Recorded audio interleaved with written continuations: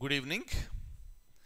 In the year 1967, the Parliament of India has passed an act called Unlawful Activities Prevention Act. And as far as this particular act is concerned, this is basically meant for effectively preventing certain activities which are unlawful. So obviously, you have the power to arrest the people in advance. And of course, this is related to individuals, this is related to organizations, this is related to terrorist groups. So before they act, so before they execute their idea, it is better to stop them. So that is called preventing. And the law has permitted, this law has permitted to put them behind the bars and take them to the trial. If proved guilty, they should be punished as per the law.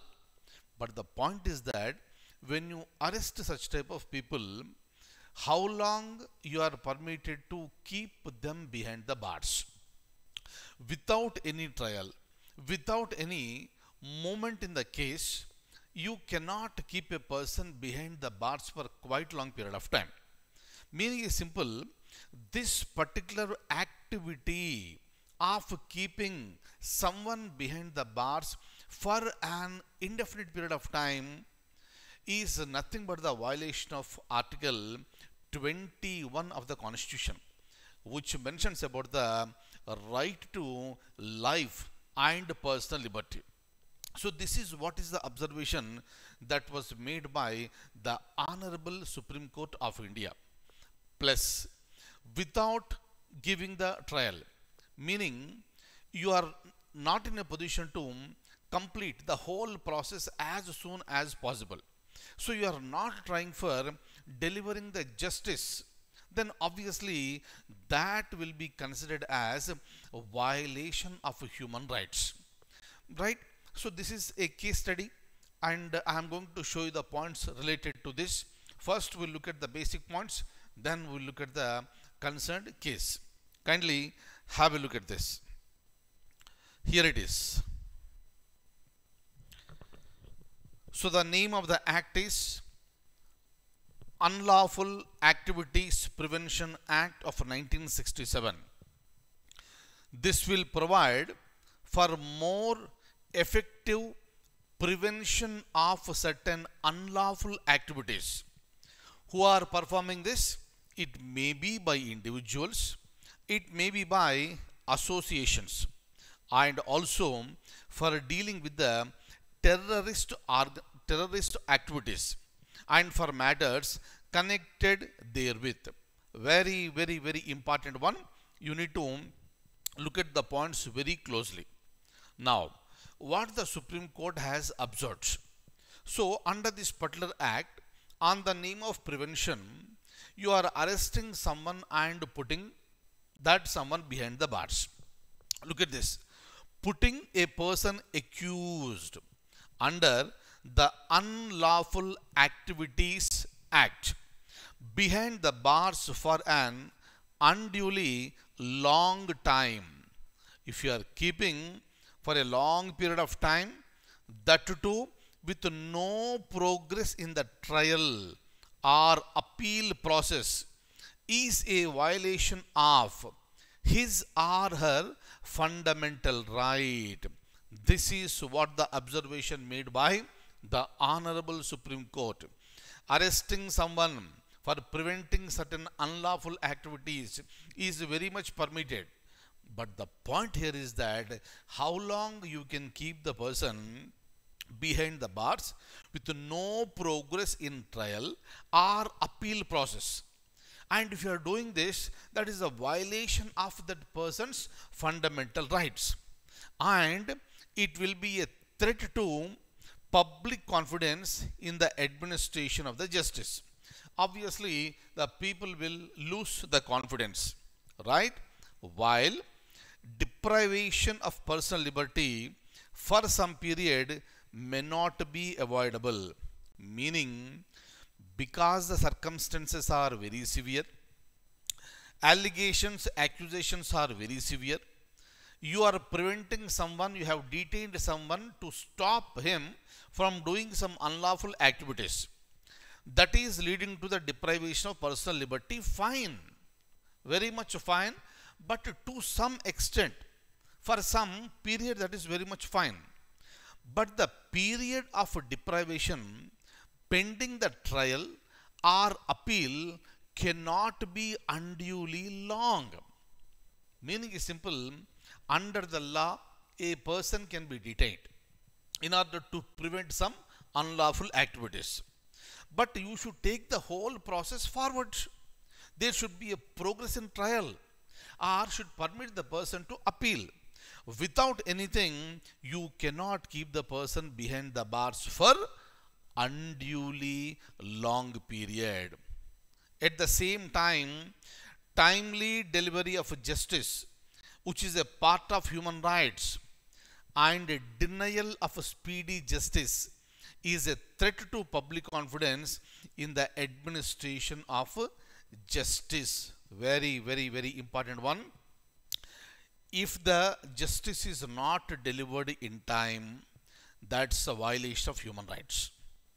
Very, very important. Please remember this. Once it is known that a timely trial is not possible and the accused has already suffered a significant period of incarceration, the courts are obligated to enlarge an under trial on bail. Meaning, if the accused has already suffered a significant period behind the bars, then you should open the option of providing bail to such person and allow him to walk out with conditions that whenever required he has to appear before the respective authorities. Look at this. Under trials cannot indefinitely be detained pending trial. Deprivation of personal liberty without ensuring speedy trial is not consistent with Article 21 of the Constitution. Very, very, very, very, very important. Clear? And kindly remember, especially the students who are preparing for IAS and also Group 1 main examination at the state level, you should be very clear with these examples. Clear, right? Case studies will be given to you and you should be able to answer that. And this judgment came in an appeal filed by 74-year-old man Ashim. He was booked under Unlawful Activities Prevention Act and has been in prison awaiting trial for nearly, look at this situation, very pathetic, for a decade, right? And the court found that state has arraigned 298 prosecution witnesses in the case, and the charges against the accused are undoubtedly serious. Meaning, whatever the charges that have been framed against the accused Ashim are really serious. But the court said that the charges will have to be balanced with certain other factors like the period of incarceration which he has undergone and the likelihood period within which the trial can be expected to be finally concluded. Because, right, it's nearly a decade is quite a long period of time. And that person who has been seriously accused, right, was behind the bars since that particular time. And the court took all these points into consideration and court gave the judgment. Fine. Now I'll be moving forward. Look at this. The court noted that cases investigated by NIA should be tried on day-to-day basis and have priority over other cases. So this is what the court said. So these cases must be tried on day-to-day basis because the charges are very severe and the person has to be punished soon. If the person is not guilty, the person has to be left free as soon as possible. Is that okay?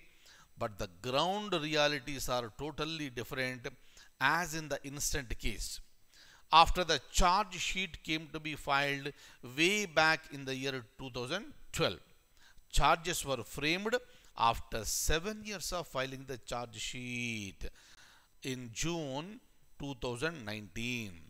Right? This is what is observed by the court, and court ordered that accused to be released on bail. This is how the court will come into rescue of the people, right?